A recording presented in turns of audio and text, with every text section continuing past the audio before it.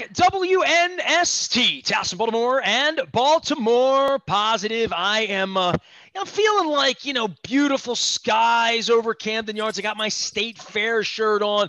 Don and I put this thing together about 2.5 years ago. Our original sponsors, State Fair. Our original sponsors, Fadley's down at Lexington Market. They're going to be in the same parking lot very soon over in the 21228.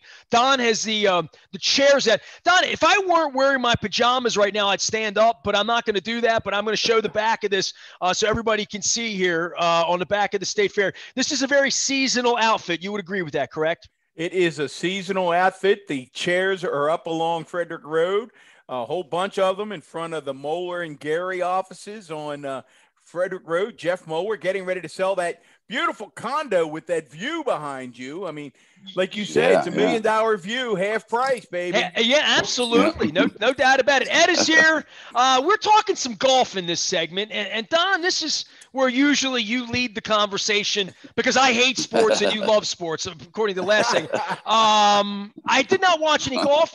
By the way, my wife watched golf last week. She got engaged in the women's final that was sudden death. She put it on. She couldn't stop watching it about a week ago Sunday.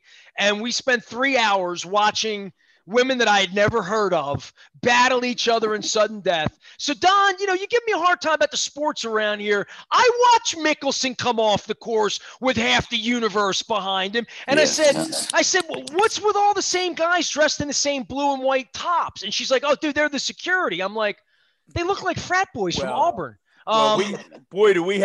Do we have the guy on to talk about all that? Nestor Ed Henry, director of golf at Forest Park Golf Course, has joined us before to talk about the majors. And my gosh, time flies, Ed. I think we were talking Masters, and here we are talking U.S. Open, which is in a different way than the Masters. One of my favorite events of the year because we all know pretty much, right, Ed? When we get to Sunday, the leader's going to be around par. There isn't going to be any 15 or 20 unders. Is that right? Yeah, that is correct. I believe maybe once or twice in the history of the U.S. Open has it ever even gotten to double digits. But par will be a great score this week. Absolutely. What do you know about Torrey Pines, Ed, where this is being held? I mean, we all know it's in beautiful San Diego. That's a hell of a place. I know that. Absolutely. You've probably driven by Torrey Pines, Nestor. Tell us a little bit about the golf course, Ed. Well, my understanding, the neatest part about Torrey Pines to me is that, believe it or not, it is a municipal golf course in San Diego run by the county. Obviously, it's a beautiful golf course. It's actually got 2 golf courses on there, ocean views, and just hard to believe that it's a municipal golf course. I know the residents of San Diego love it. They get to play it pretty cheap. It's funny story. Yeah. It's not really San Diego. It's La Jolla. Well, funny story, Ed, about it being a municipal golf course. So my son played lacrosse at St. Mary's College in Southern Maryland, and one of their spring breaks, they took a trip out to California to play some teams out in California. And a bunch of them were golfers, and they said, hey, we'll throw our clubs in, and when we get out there, man, Torrey Pines, we'll play Torrey Pines. They walked up and asked for it. And of course they laughed at them. It may be municipal, but you ain't walking on, guys. No. If you're planning a trip, you may want to get a tee time a couple of months in advance. Not Absolutely. A bad idea, though. It's a nice place. I want to talk about Mickelson a little bit with you because we sort of skipped that, right? I mean, that was all last month, right? Golf gets back on the map. We're talking about it all week. I didn't have a guest where we didn't talk about it. The golf side of it for you and for him and for legacy. And I think for any of us that are old enough to remember Nicklaus in 86 or, any of those sort of, look, man, I'm 53. I hope I have a September in me, right? We're all hoping for that one great October, For Mickelson, I guess for Woods last year, it's just good for your game, right? I mean, I know we talk about this, like taking the masks off and all that. You're in the business of golf. You feed your family selling golf. You need golf to be something that more people are doing than less people are doing, right? Correct. Some thoughts about the Mickelson thing, because I thought that was a hell of a moment not for America or sports or, I just thought it was a hell of a moment for the pandemic. It was a sort of coming out of the pandemic moment that many of us will remember. Absolutely. You obviously you factor in Phil Mickelson being one of the all-time greats, but has not been very well for the last 2 years. And you throw in the age of 50 and it was sounds young to me. 50 doesn't sound as old as it used to. Well, Ed, talk about that a little bit, Ed, because Nestor, I love that point. And then I'm going to bring it back actually to Lexi Thompson that you talked about in the Women's Open momentarily, because I think there is a connection between what we saw Phil do and what happened to poor Lexi the other weekend. But Ed, you watch a lot of golf. You've played a lot of golf. When I look at Phil winning at 50, I immediately thought of Tom Brady, Nestor. And, the fact that he may actually be playing competitive football at 50. Back when we were growing up, you were driving a beer truck by your mid-30s. Now you're out there competitive. What do you attribute that to, Ed? And Nestor, I'm going to turn to you. Is it just better conditioning, better diet, year-round act? What do you think it is? Everything. It's science. It's everything. You're absolutely right. And honestly, a couple of the interviews, Phil's actually given some credit to Brady. They played that match a couple of years back, and he said he has adopted some of the things, and it's purely diet, a little bit more exercise.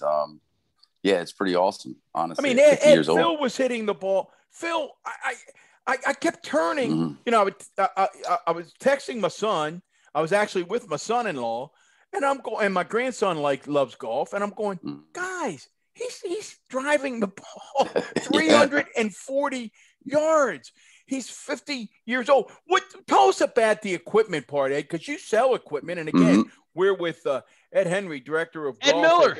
Ed Miller. No, I'm sorry, Ed Miller. Hey, no Ed problem. Ed Henry's another. Ed Miller. Ed Miller, director of Golf Forest Park. John's got senior moments. It's all part of the program. I know an Ed Henry. It's all good. For those of you wanting to play some golf, it's classic5golf.com. Get on there. Get a tee time. We'll talk about the courses. Just great courses here in Baltimore. Great public golf courses. But Ed, talk about the improvement in the clubs and the technology since you were a young kid learning to play the game. Oh, it has absolutely gotten scary. The fact that I actually read a great stat last night. I know it's been 12 years, but the last time that Phil played Torrey Pines in 2008, compared to what he just did at the PGA Championship, Phil's club head speed has actually gone up 1 mile per hour in those 12 years, but the carry distance has increased by 24 yards. So there's obviously some improvements in the club head, the ball, but the fact that he hasn't lost any club head speed in 12 years is pretty impressive as well. But insane. So do guys come in? And I'm always curious. I know how. I used to kid my brother. I think my brother had enough sets in his garage that he could have opened his own second swing. He had set after set after set at one point in his life.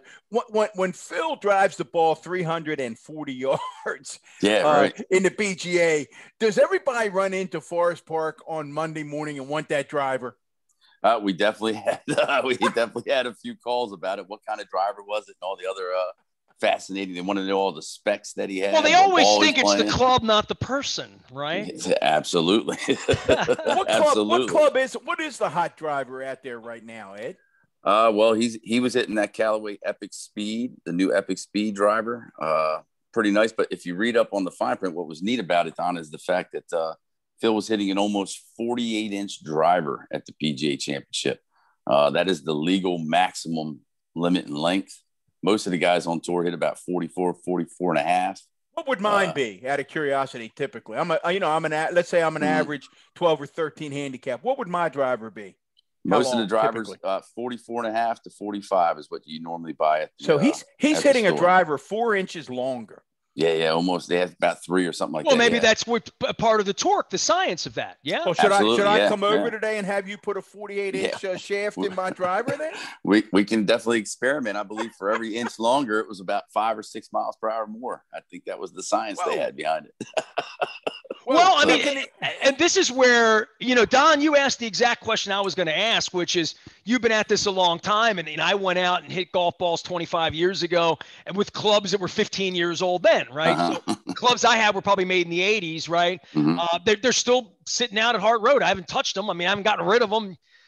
I don't know what the hell I'd do with them. It'd probably be like giving away a VCR at this point, right? Like, who would want it, right? Yeah. But you have an 8-track. You have an 8-track. You have an 8-track. Your clubs are like the old 8-track tape players, man. Well, I want to ask this because this speaks to the audience that we have here. That there are golfers and not golfers, and maybe if you're not a golfer, you're not even paying attention.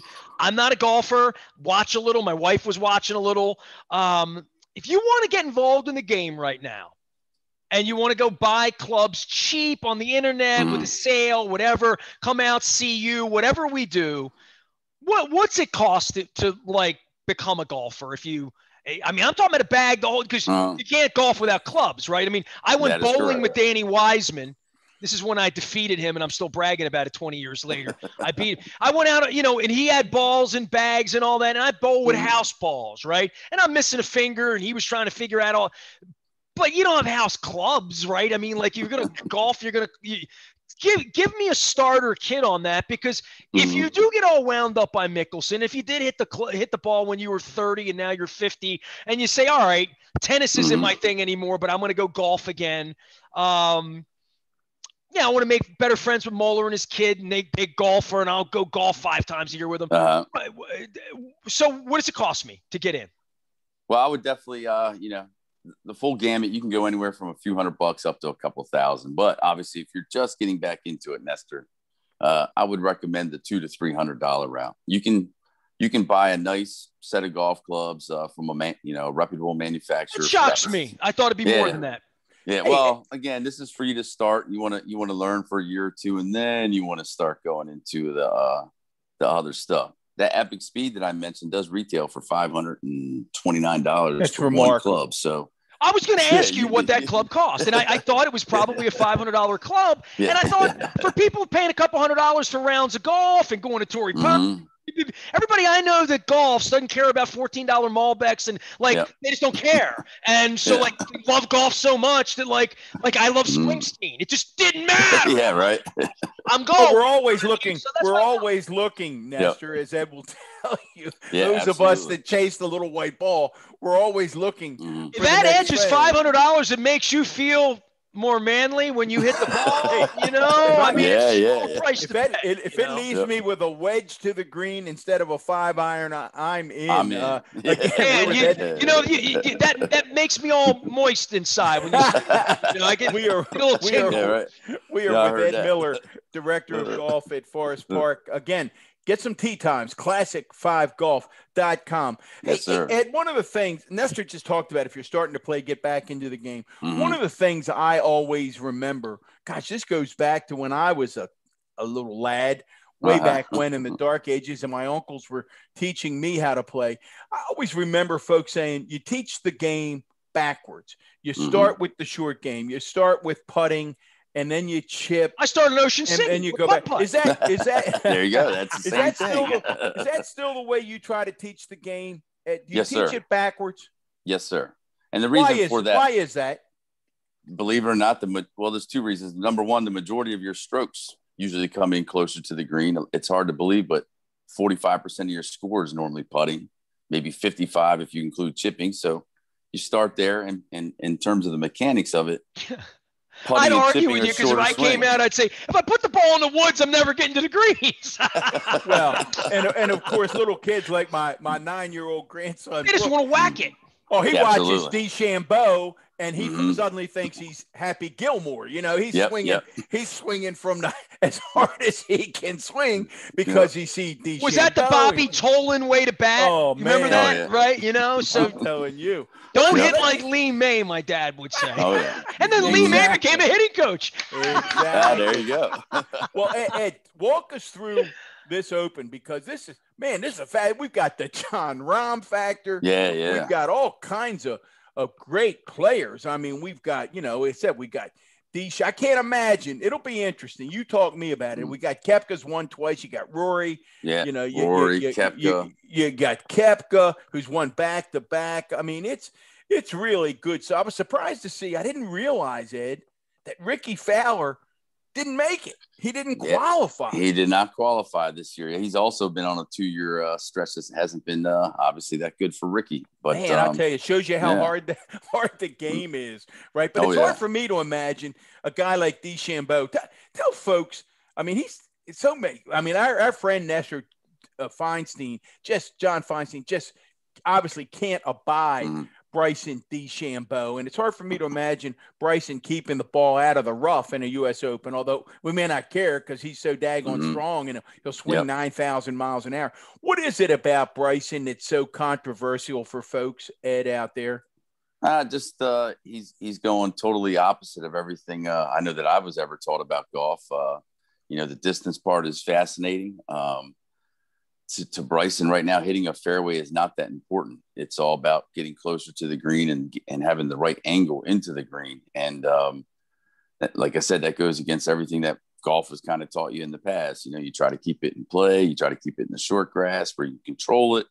But at his length, who needs to? I remember, right? So. Ed, I remember back, and again, for golf, and Nestor's right, half the world's going, man, I don't even know what you're talking about. But at the Players' Championship, down there at TPC at Sawgrass, they had to make on 18. People are, if they're golfers, they're familiar. 18's got that beautiful lake on the left. You hit it out towards the trees on the right.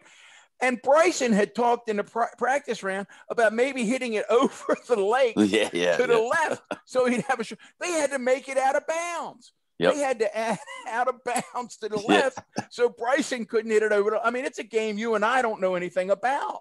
Yep.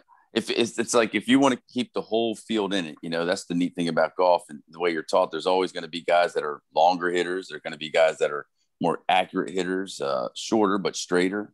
So you try to have a course setup that can kind of bring everybody into the mix. Well, does this mean that a Jordan Spieth and a Justin Thomas? I mean, Justin won the Players. Jordan appears to be back. He seems to have gotten a little bit over those Sunday yips. Who do you like? I mean, I make no bones about the fact that I love Jordan Spieth. I just think he's a wonderful young man. Who do you like this weekend? This week, honestly, I like Jordan Spieth a little bit, and I'm going to go a little under the radar and hope it could be a first-time major winner. But I like Tony Finau this week. I believe Tony Finau, if I remember correctly and read it correctly, he is 7 for 7 in cuts made at Torrey. I believe he's finished in the top 25 all 7 times. Tony has that length kind of like Bryson when he wants to. Just a matter of there again, putt.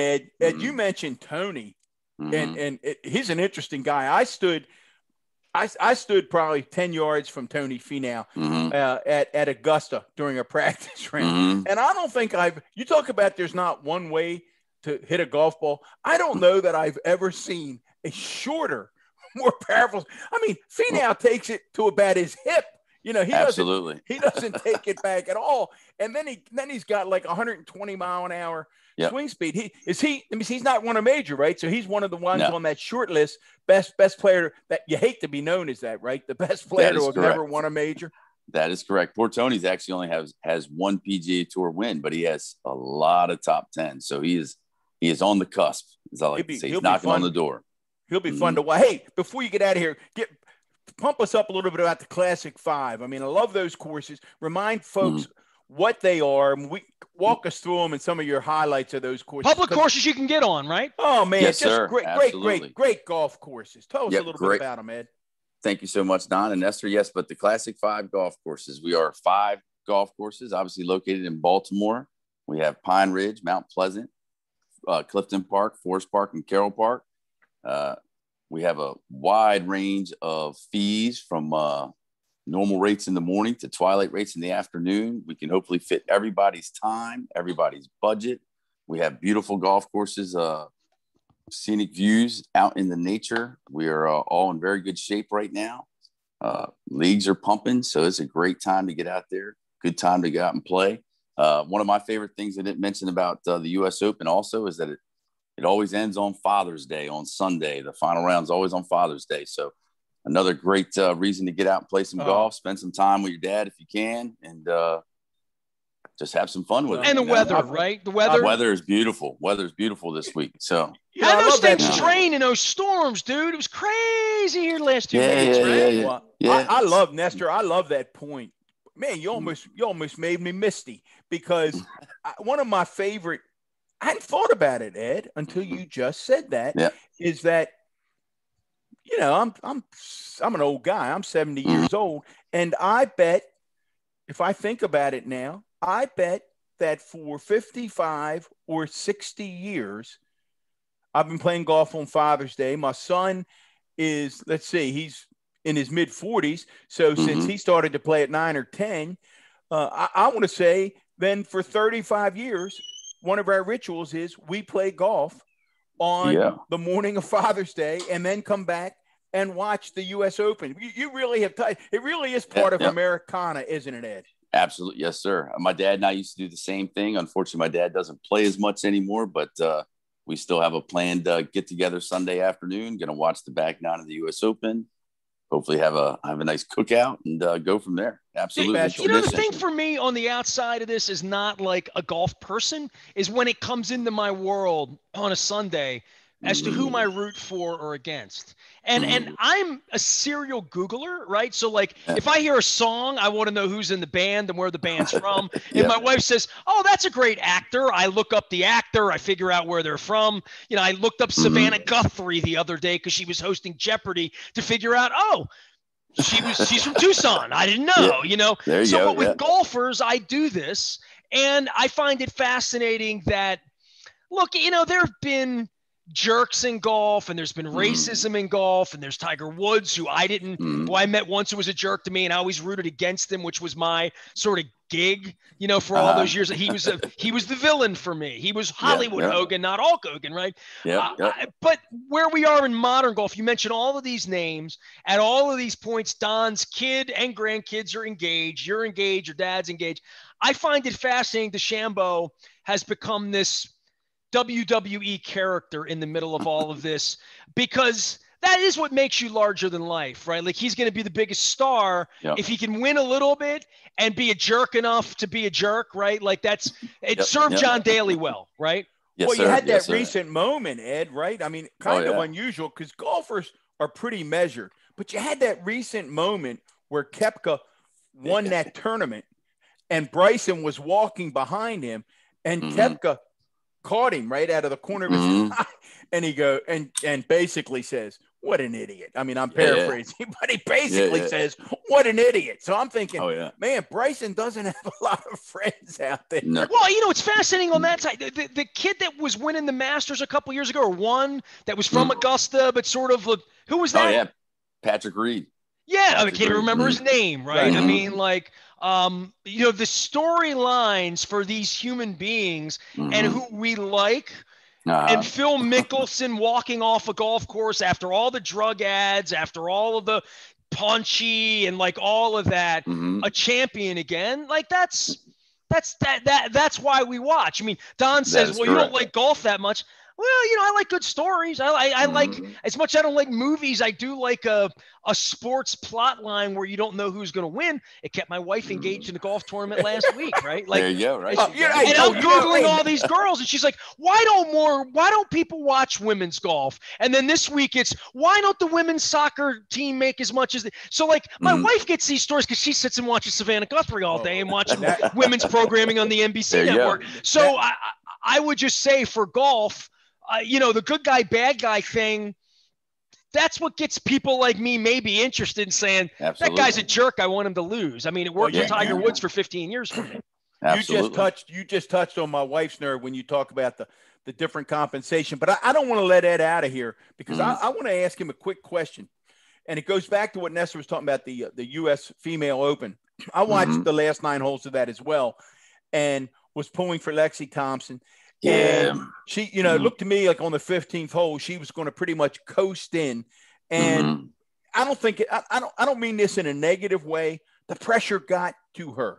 She made a number of bad swings between 16 and 18. I thought she handled it beautifully because she clearly, she wasn't up to the moment. Ed, for those people in our audience who are not golfers, and I'm sure you've coached young men and women, Phil was up to the moment. I mean, he was chasing father time as well as winning a major. Yep. I think that's how Nance ends up calling it, right? Mm-hmm. Phil beats Father Time. It's going to go down. One of the great calls. So what is it? How do golfers overcome that nerve, that choke thing that Lexi experienced and come out on the other side? Talk about that a little bit, the mental part of the game. Well, to me, that's the neat thing about golf. Very similar to life is, and I'm sure this is true in a lot of sports, but in golf, you're going to lose most of the time. You really do. And you just got to keep kind of plugging along. You deal with the bad breaks or the bad putts, and you just know that tomorrow is a new day. It's another day, and you can try it again. Hopefully, she's actually watched some old tapes of Phil, because that's probably one of my favorite things about Phil is Phil's a very gracious loser. He's always learned from his losses. Well, hopefully, he always learns from his losses, and hopefully, Lexi will do the same thing. Lexi's pretty young. Going back to Lexi, I was actually a little bit surprised, not because she has won a major before. This would have been her second one, so I really thought that she was going to do all right. But you could see it, Ed. You could see. I mean, those of us who are golfers, we know. I know that feeling trying to win a $5 Nassau. You know, I know how I feel, and I can. I said in the room that I said, "Oh man," I said to my grandson, I said, She's not feeling it, and when you step up and step away, we all know the signs. And she was between clubs. It was nasty. Hey, I did, I'm working, Baltimore Positive. I kept hearing my wife saying, "Oh no." It was like that. That's exactly how it went. That's how it went. Nestor asked you a question before we let you get out of here. I think it's a good question. He said, "Hey, yes, I'm getting started. I want new clubs. If folks want to come over to you or one of the other Classic 5, they've got a young man or woman they want to get involved, or they just feel like, can they come over and you'll help them get? If I want to share a life of frustration and yes, sir, and losing, I'll come see you, right? You'll help them get the right clubs and all that. Yes, stuff. Sir. We'll definitely guide you in the right direction. We're not going to always push everybody into a brand new clubs. That's the neat thing about golf. There's many avenues to get clubs. It's more about getting you on the golf course, getting the experience, and hopefully you'll get sucked in, and then you'll start to purchase your own clubs. But every one of our courses has a PGA professional there. We would definitely invite you down. Come talk to one of us. We'll try to get you fit for a set of clubs, get you started, and you'll start enjoying this great game of golf as well. And if you can't have a $5 Nassau with Don, you can at least go to Nassau with Don and have a $5 drink. That sounds good too. One of the great local golf pros, Ed Miller. Folks, classic5golf.com. Get out there, make a tee time, make some memories with Dad on Father's Day. Have a cold one, and Nestor would say a crab cake, and enjoy the U.S. Oh, absolutely. Crab cake tours getting going in the month of August. Ed, always appreciate the visits with you, man. Appreciate the knowledge. Appreciate the passion as well, my brother. Thank you, Nestor. Thank you, Don. You guys have a great day. I just learned you can get golf clubs for a couple $100. I really did not know that. I figured maybe secondary market or whatever, but I didn't realize. That's good to know that if I ever want to get back in, because my wife, man, she's got some weird thing about golf more so than tennis, where I'd be like, I go hit the tennis ball. She's like, nah, golf. It's just something muscling up that would, the sound that when you hit it perfect, it's it. Nestor, that Ed's going to be in my head now. I'm going to have this thing. I'm going out and measure my shaft. If I need the 40, hey, Ed, am I going to hit it all over the place? Ed, don't let him fool you, all right? I know he spent a life in government and education. He's got $529 for a club. If you can promise him that it's going to give him that feeling. Oh, yeah. I'll promise you'll hit it longer. I don't know about straighter, but longer. I'm going to say, Nestor, I'm going to tell you right now, if Ed tells me I can go to that 48-inch shaft and pick up 20 yards, put me in, coach. There you go. And the other part of this, he'll feel like Mickelson when he does it. Oh, and baby. That's kind of the whole vibe of golf to me. Is to go out there and for a minute just pretend you're Jordan Spieth, There you go. Exactly. Ed Miller joining us here, Classic 5. Get out and visit him. Mount Pleasant, man. I just every time I think of Mount Pleasant, I think, Skipjack's practice, Gene Ubriaco. What time's practice? Practice at 10 or 11 this morning, Coach. Don Moeller is a part of our Baltimore Positive contingent here. Everything we're doing is out at BaltimorePositive.com. We're doing the Crab Cake Tour in August. We have various officials coming up, including Baltimore County Executive Johnny O, Barry Glassman joining us up in Harford County, Stuart Pittman joining us down in Anne Arundel County. All of that coming in July. But first things first, make sure that you get your chair out in front of State Fair, out on Frederick Road for the big parade coming up on 4th of July weekend. I am Nestor. He is Don. We together out on Facebook, Twitter, LinkedIn, Snapchat, Instagram, anywhere you are. We are WNST, AM 1570, Towson, Baltimore. We never stop talking Baltimore Positive.